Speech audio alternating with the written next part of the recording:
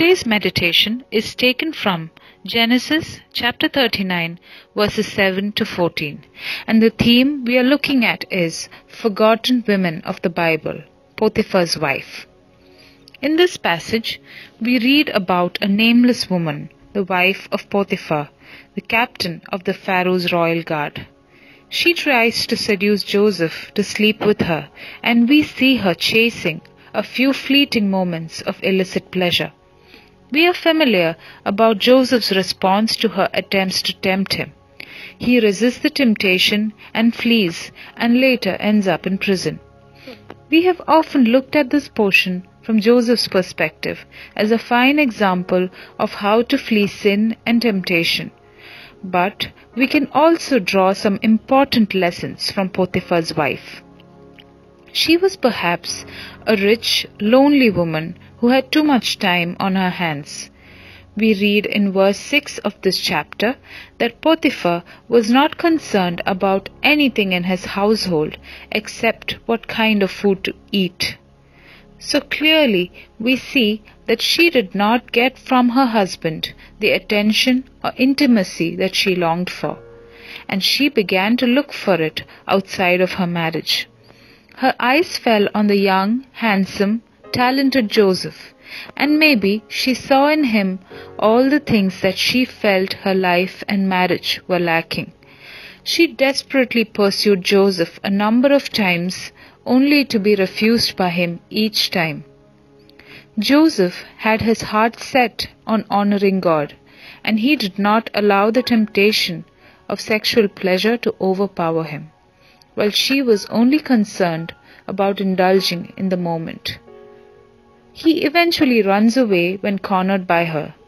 This rejection hurts her pride, and she lies to her husband about what really happened, landing Joseph in prison. We don't know much of what happened to her later. Did she realize her mistake and repent? We don't know. But her story is just as applicable today as it was then. The temptation for men and women to look around for pleasure outside God-ordained boundaries is even more now. We now have multiple opportunities to interact closely with men and women in our daily life. We have to be all the more careful about the kind of relationships we build and the thoughts we entertain.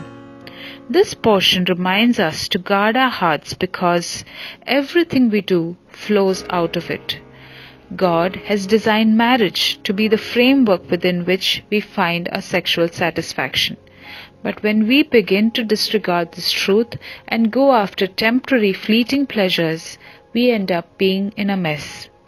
Thankfully, we can learn from the tragedy of Potiphar's wife and be encouraged to live in purity and set our hearts on honoring God. Another important truth that we can learn from Potiphar's wife is that when we don't give our life to Christ and acknowledge Him as the Lord of our lives are on the wrong track. Our attempts to find our worth and value in anyone or anything other than Christ will turn out to be futile. We will end up losing ourselves if we do not find our identity in Christ. As women of faith, we need to be aware of who we are in Christ Jesus and live our lives accordingly. May God help us to draw closer to Him and live in the holiness that He desires from us. Let's pray.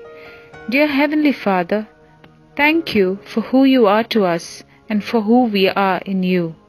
Help us to live in the awareness of this truth every day.